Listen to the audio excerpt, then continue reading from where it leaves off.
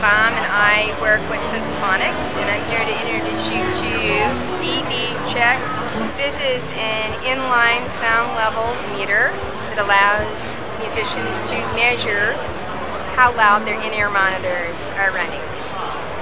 You turn it on. It's very simple. It's really good actually for sound engineers just to have, because they can just plug the in-ear monitors in while the musician is playing, run it for an hour. You don't have to do anything beyond that. You turn it on, and actually I jumped the gun. I want you to see what it says when it turns on though. It says,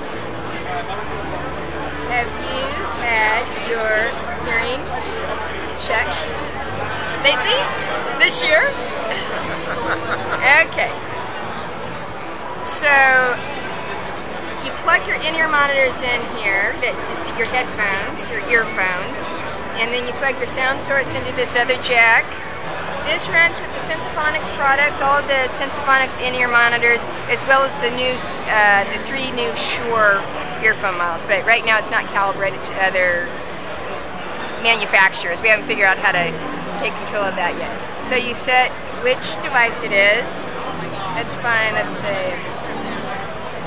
Then you set the time, and you can set it anywhere from 1 minute to 2 hours, and it's going to just run the sound and make calculations, and at the very end, after that 1 minute, 2 minutes, half hour, 2 hours, it's going to display how loud your volume is, and in both OSHA and NIOSH standards, how long you can listen to that not safely, but just how loud it is.